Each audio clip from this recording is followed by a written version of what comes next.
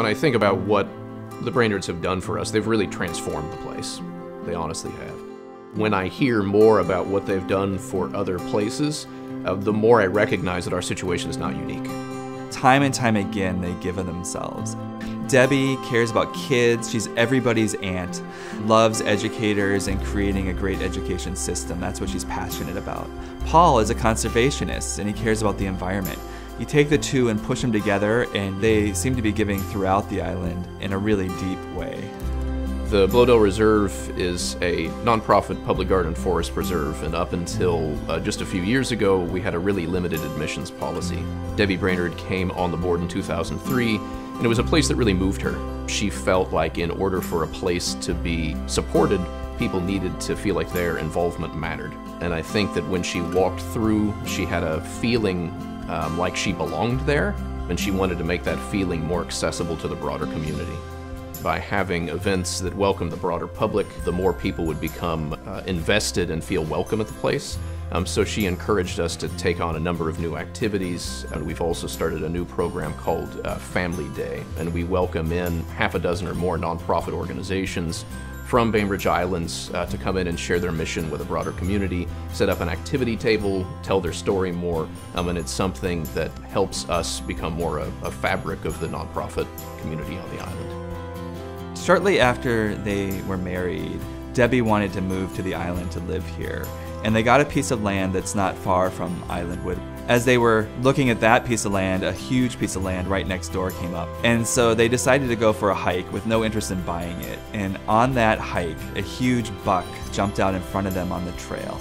A few days later, Debbi woke up with a strong vision that kids in the inner city weren't having experiences like that.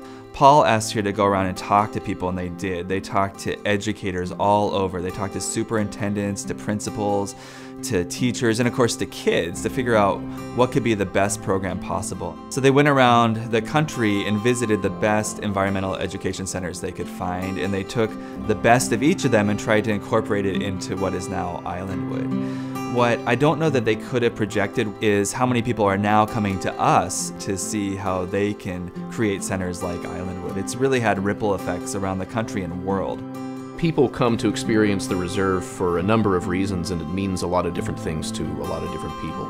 We've started a Strolls for Wellbeing program that is an opportunity for people overcoming loss, grief, physical and mental illness, to use the reserve as a place for reflection and to improve their willingness to change and their willingness to improve their lives, and is creating a real difference in the community.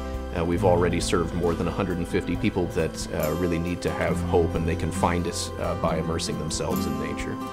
We recently did a study to look at who was coming to Islandwood, and we were surprised. We're actually serving more adults who are using the space than kids. Hikes, they're using it for weddings, for retreats, for family reunions, and kids arrive there, and often it's the first time they're staring up at huge trees or seeing stars at night, and they're leaving an urban environment and coming to this very rural, treed environment. There are many other organizations on the island that Debbi and Paul have been deeply supportive of. The new art museum they're very involved with, and they've made a number of conservation and parks related grants as well. They started Social Venture Partners, and that has replicated in dozens of cities around the world, helping to encourage young philanthropists and new philanthropists to give money as well. One thing that's always stuck out to me about Debbi is her strong belief that every gift counts. It's not just the huge ones. Last year, she was the honorary chair for our garden party, and during the Raise the Paddle, she literally was up on stage and said thank you to every single donor at every level for the entire event. And she really means it. She really, really does. I think that that's just an example of how she feels that fundraising is a community activity. It's not just a result of major donations. And I think that we're lucky to be a part of a community where they have so much transformative involvement with so many different places. I've asked myself for 10 years why Debbi and Paul give the way they do, and I think it's because they want to build community around them, because they want to invest in leaders, and because they want to help inspire others to give and get involved in their community too.